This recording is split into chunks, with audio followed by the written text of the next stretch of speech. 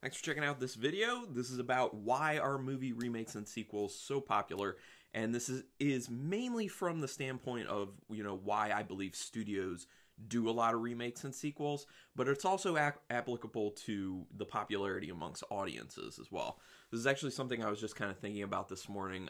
It's something that people complain about and go crazy about in a good way, as far as film audience goes. So first off, just a little bit of disclaimer. If I sound a little bit congested and I have to like stop and like take a deep gulp of saliva every now and then, it's because it is allergy season, and damn allergies, they're so bad.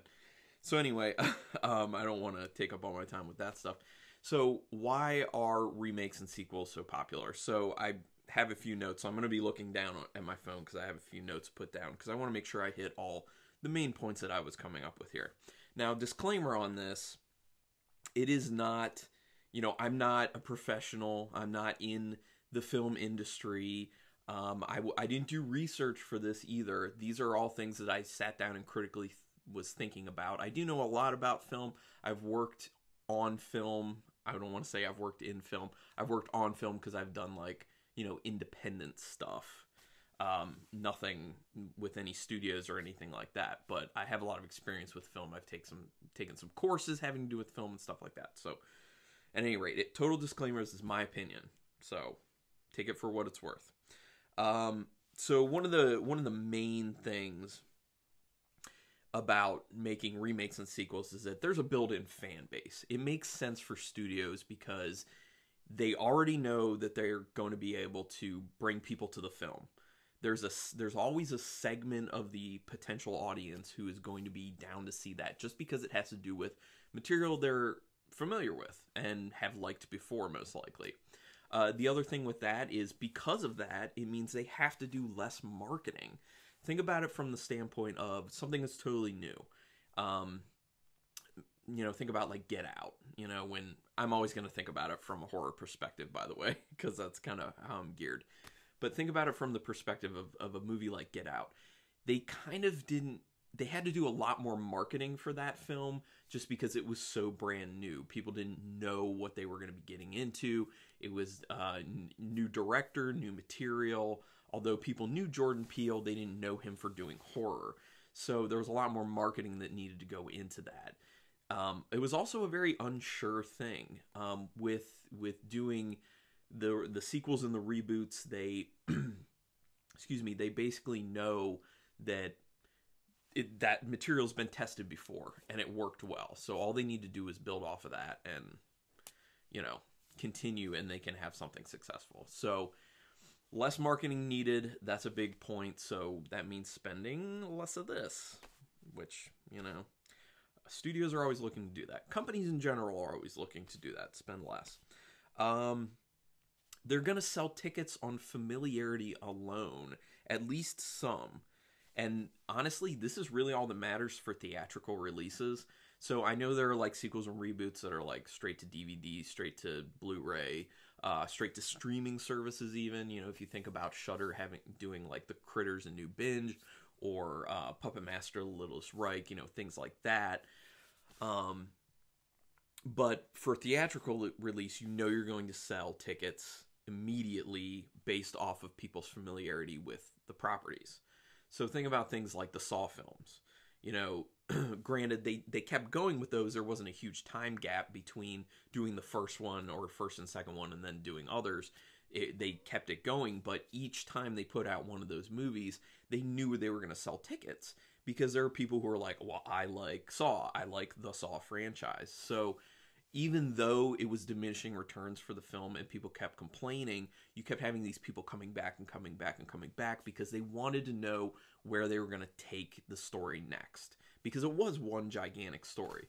Now not all, reboots and remakes, sequels are like that, but that's just one example of how they keep the ticket sales going assured for doing these types of films. So that's another thing to kind of think about with it.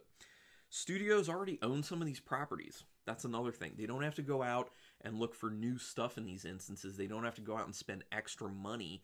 They already own the property. they can go to a writer, to a director who they're already very familiar with, may already have contracts with, and say, hey, write this up, direct this, let's get this going. So there, yet again, is another time saver and mainly money saver, because obviously it's all about money when it comes to these studios. Every now and then they will take chances on some other type films that they know may not be as successful, but a lot of times that ends up coming in where they've been working with a writer and or director who they really trust, and they kind of make a deal with them up front and say, if you do these movies for us that we know will make money and these are our cash cows, then we will allow you to do something more creative for yourself. I know that like the big names get that kind of stuff. Like people like a Spielberg will get that kind of freedom. People like way back, Stanley Kubrick got that kind of stuff. Someone like Quentin Tarantino is another one. Once directors kind of reach that certain status, it's kind of like, we trust you, but then there are also these moments where they're like, we need a certain thing out of you, and then go ahead and do what you want. So there's that going on. They already own the properties, just to reiterate. It's riskier to brand new material, to put new material out there. Like I was kind of saying about, how they had to market a lot more for the film Get Out. You have to get people in those seats. If they're not already familiar with characters, they're not already familiar with the title, with the story, whatever, you have to generate interest yourself as a studio. So there's a lot more marketing that ends up going into that, and you have to sell it. Like it's a much harder sell. And there have been a lot of films that have come out in theaters or gone straight to Blu-ray, DVD, streaming services, whatever, that there were lofty hopes for, and it just did not pan out. I just thinking off the top of my head, one that had come out kind of recently that I thought looked kind of interesting concept-wise, but I did not go see it, and apparently a lot of other people didn't, was that Mortal Engines film. I know they had high hopes for that film because it looks like they put a lot of money into it, but it bombed in the box office, and that's another instance of, if you go to that studio and you kind of say, all right, what do you want to do? Do you want to do this Mortal Engines thing that's new and it may be a little bit tough to sell? Or do you want to do another, like, something like Harry Potter? Do you want another Harry Potter property? I think if you give them that option, they'd be like, well, we'll take another Harry Potter because we know we're going to make money on that one. It's a sure thing. Although, when I use Mortal Engines as an example, I think that's based off some books, so it's not entirely brand new, because that's kind of another aspect of this stuff, is films based on books and comic books, honestly, because those also have built-in fan bases and will already sell tickets based off of people who've read the books, people who've read the comics, stuff like that. So in a sense, those types of films fit into this kind of remake, reboot realm as well. I mean, look at the Marvel movies. I mean, they're very well done, they're very well written, directed, all that, but the reason these particular characters get people into theater seats initially is because they know them from the comics. So, but now at this point, it's just kind of, people just know, like, if it's a Marvel film, they're going to want to see it just because Marvel's done a good job. So they've kind of built their own reputation. Another aspect of doing these types of films, there's already story to work off of. It's much easier for the writer, for the director to know what they're going to do with a film that's a sequel or a reboot, because it's already been done. The story's already been laid out. The characters have been laid out. The environment, the world for the story has already been created. So you know your parameters. You know where you're working. And it kind of gives you more focus, as opposed to when people have to approach a script that's totally blank, make up all your own characters, make up your own environment, make up your own rules within the world you're creating, and come up with a really good storyline. It's much harder. Way harder. And I know because I've written scripts before. None of them have, I mean, they've been made like independently, like short films. But I mean, I have some feature-length scripts. Nothing's most likely ever going to happen with that type of stuff. There's so many people out there who write scripts and it goes nowhere. But I do it for myself pretty much. It's a good time. Sometimes you can get original talent for less money.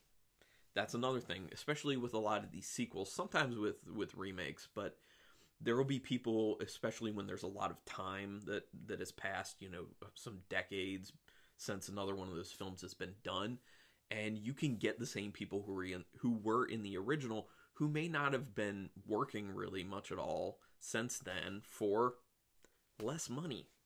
It's another money thing. You don't have to go out necessarily and get big talent, because you'll be able to draw people in with the originals.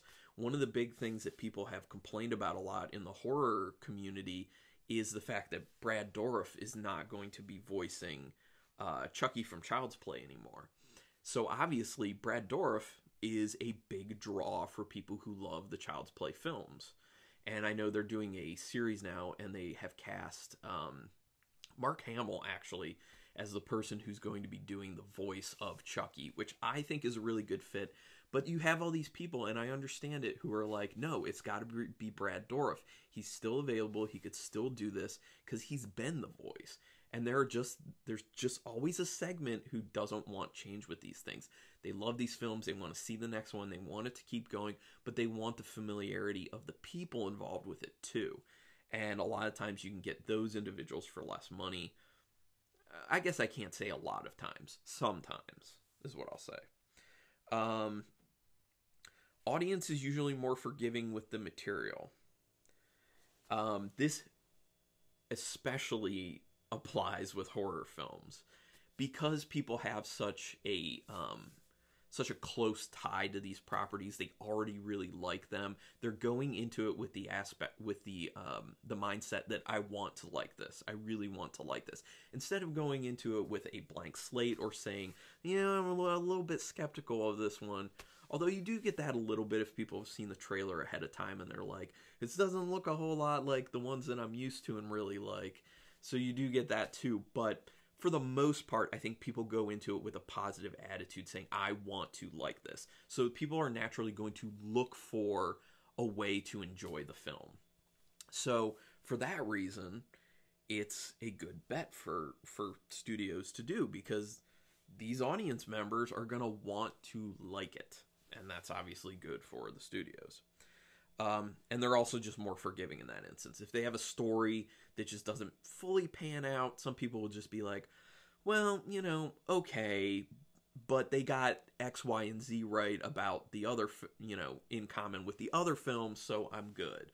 Or they got X, Y, and Z right from the original film because it's a remake, so I'm all right with that.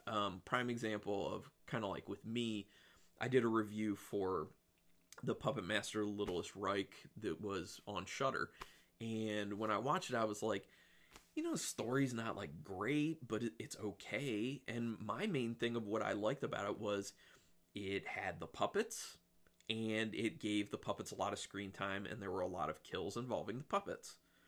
So that's the perfect example. Like, I'm the perfect example of this in that instance of, I'm familiar with Puppet Master. I like the Puppet Master movies, even though a lot of people would say they're not actually like good. They're just kind of like fun. And because I like that stuff, because I have a good feeling about those films, I like that film. If I never heard about Puppet Master before, never seen anything, had no tie to it whatsoever, if I went into watching that Littlest Reich, would I have liked it? Probably not as much. I mean, I can pretty much guarantee I wouldn't have liked it as much. So there is that at play. It's much more forgiving for the segment of audience who already knows the property going into it. So the other thing is, this plays to nostalgia. It really does. And I think that's why you end up seeing a lot of reboots. The big thing is, people, to use kind of an old adage, people view it through rose-colored glasses. That when they have a tie from their childhood to a particular film or series of films, they just are always going to have fond memories. It always just triggers you as, yeah, I remember watching that when I was a kid. And a lot of times, if you go back and watch these films, in adulthood, it's not as great as you think. Prime example, when I was in high school, I went to the theater and saw the movie Gladiator with Russell Crowe and Joaquin Phoenix. I loved it. I thought it was amazing. Was it like 10 years later or so? I watched it again, and I was just like, what did I see in this? Why did I like this so much? But I remember loving it so much, and then watching it as I'm older and have matured a lot more, and I'm just like, yeah, I don't like this film. This film actually sucks. So, I mean, the visuals were still good and the fight scenes, but yeah.